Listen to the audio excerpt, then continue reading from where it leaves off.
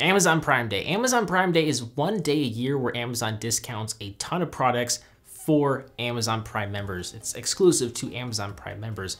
The first Amazon Prime Day was last year. It was on July 15th to celebrate their 20th birthday. And since it was so new, nobody really knew what to expect. They did a pretty good job marketing it. It was marketed as if it were some crazy Black Friday sale. But when the sale actually started, the products were pretty lackluster. They were just various odds and ends products. I don't think I even bought a single thing. Actually, no, I did get a Kindle, I think for about $30, but that was with some credit I had saved up, applied to the transaction. Anyway, Amazon did continue the sale this year. If you guys have been paying attention to tech news, they actually had the sale last week, and I actually did pick up a few different tech products. I thought I'd make a video of what I purchased because I actually really love the products that I bought. One a little bit more than the others, I will say, but let's start with the small product, work our way up to the big product that I really want to share with you guys. I decided to pick up several Amazon Dash buttons. These are smart buttons that when pressed will order products for you. So if you're running out of Tide detergent, for example, you can press this button and more detergent will be shipped to you in 2 days or as soon as 1 day, depending on your shipping method. I will note, I wouldn't have picked up these buttons if it hadn't been for the fact that they were on sale for $1 each, down from $5 each, and they came with a $5 credit towards the very first order made with each button or each press. So if you use the products, Amazon is essentially giving you money. There are some cons though. I mean, you can only buy the branded product that is the button. So Tide, Puffs, whatever the hell it is, you can only buy that product unless you hack it, which I'm pretty sure you can do, but I'll have to look into that later. Accidental purchases are also pretty common, whether it's just dropping the button and the button accidentally triggers when it hits the ground or a various object. That's happened to me. I've also had an instance where a friend or a guest came over and they accidentally pressed the button.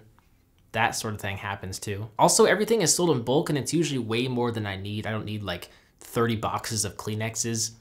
Plus that can be expensive, you know, but anyway, you know, I think it's fun to test these products. I'm glad I actually tested out these buttons because when I first saw them online, I was kind of like shocked with like the fact that anyone would actually need one of those, but you know, I have them. They were a pretty good deal, but honestly, I can't really recommend them unless you're just super, super lazy. The next device I picked up was a LIFX A19 smart bulb with 16 million colors for about $50. I already have 3 of these, so I was waiting for another one to go on sale because they can be a little bit pricey, but these are cool because they don't require a hub and they work with Amazon Echo, which basically powers my home. The third tech product I picked up was an iRobot Roomba 614, the most basic variant of the new Roombas released in June. I moved earlier this year and had been borrowing my dad's vacuum to clean. Amazon was selling the Roomba for 30% off from about $400 down to $250. So I made the impulse purchase and I'm actually pretty glad I did. The vacuum is not too loud. It picks up a lot of hair and dust and debris pretty efficiently. But what impresses me the most and makes me scream, wow, I'm living in the future, is how it vacuums all around my apartment in all the rooms, and then it comes back to its dock without any setup required. It's super cool. I love sharing with people. I love showing them how it returns to the dock. There is a dedicated button to press for it to head back to its charging dock automatically.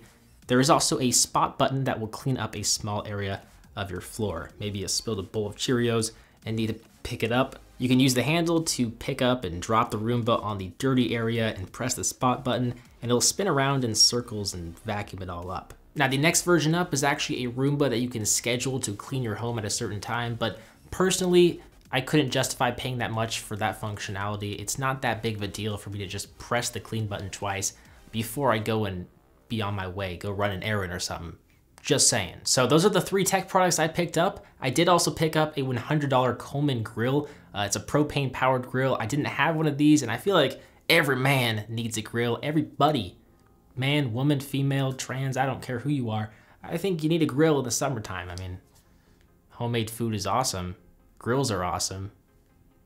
What more do you need? It was $100 brand new. It can be folded up. You can add a burner on one side if you want. All in all, it's built very well. I'm impressed with actually the shipping. The shipping was free with Prime, and this thing is not light. I had to carry it up like 3 flights of stairs, and it arrived in 2 days, no delays or anything.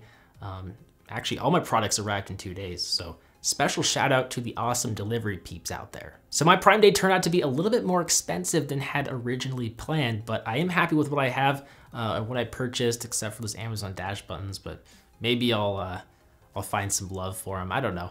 But I think it's important to obviously save and be responsible with your money. But at the end of the day, you know, your money is meant to be spent and it's meant to be used for enjoyment. So yeah, with that said, if you're interested in the products mentioned, I'll leave a link in the description to go check them out. Thumbs up this video if you enjoyed it. As always, I'm BoHD from PhoneDog.com. I hope you enjoyed this video. Thank you for watching, and I will see you right back here in the next one. See ya.